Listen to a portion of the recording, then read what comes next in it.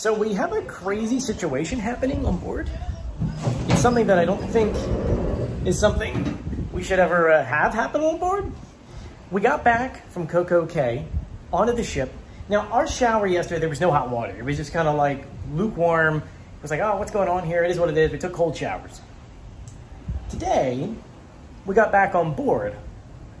No water, or the water was coming down very slowly until it just stopped completely. Take a look. So let me show you guys. This is the on position. This is going one way. Going that way, nothing. Try changing temperatures. This tiny little thing, but it runs out in 2 seconds. That still doesn't work. You want to wash your hands? Yeah, why not? There you go.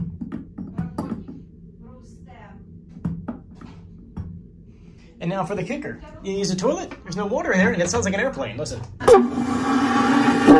So, you know, my wife and I, we have dinner reservations in a half an hour, which is literally half an hour now. And I'm trying to call maintenance, no one's answering. Trying to call guest services, no one's answering. So I'm realizing the only way you're ever gonna get help is if you go downstairs and you speak to someone at the front desk. Which, I mean, honestly, I don't care. It's a half an hour, I'll go do that. I can't take a shower anyway. You know, the only thing I'd be doing is just changing my clothes because there's no water.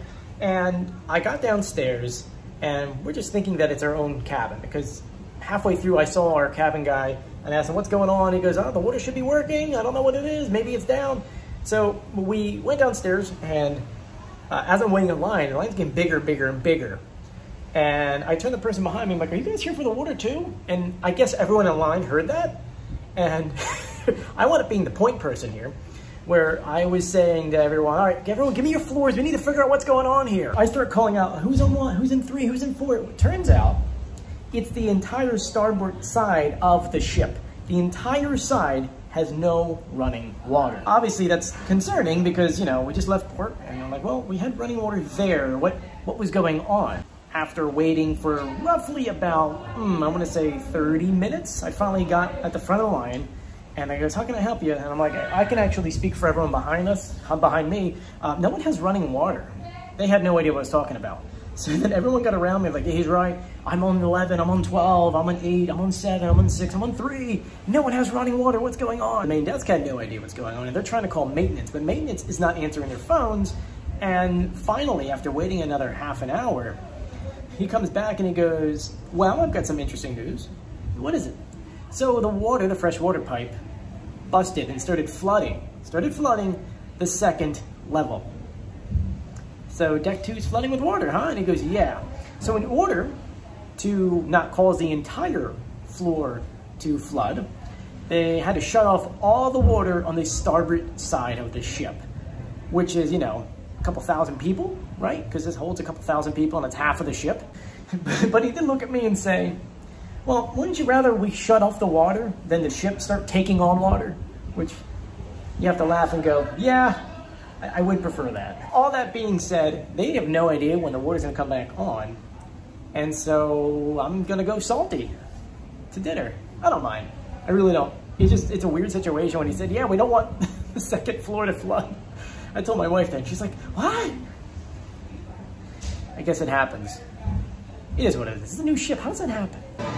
They're giving us water here at the solarium, and this is precious water because we found out it's the entire ship with no running water, no toilets, no showers, no hand sinks, nothing, nothing's running, no water.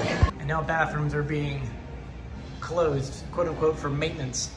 But if you walk in, there's still no running water. So just an update, it's about 6:20 and things got out of control. We just went to dinner, you can't wash your hands in any sinks. All the bathrooms have temporary closed signs on them. And of course the water's not on. So it's the entire ship right now, no water. People are starting to freak out a little bit. And it's funny because the captain made an announcement before we left Cococay saying that you're gonna go a little bit faster tonight to get to our next destination, although today is a sea day. But we're all like wondering, is he only going faster to get closer to a port? Who knows? Let me share you the secret spot to watch the sunsets or sunrises. It's on the back of the running track. So you only notice if you're up early to go for a run. Look at this view, right? Looks like we have 3 screws pumping out a lot of power. We're currently traveling at 17.7 knots. The sunset's actually in front of us, but because of clouds, it's actually not really a sunset. But I love this sound. So it's 7:20 at night and still no water. So that means hour 4 without water. It's like it's on and off. Sometimes it works, sometimes it doesn't work. It's kind of very spotty. Just actually walked past the first officer who said that they're still working on it. So they're still working on it. There's a piano player inside the elevator.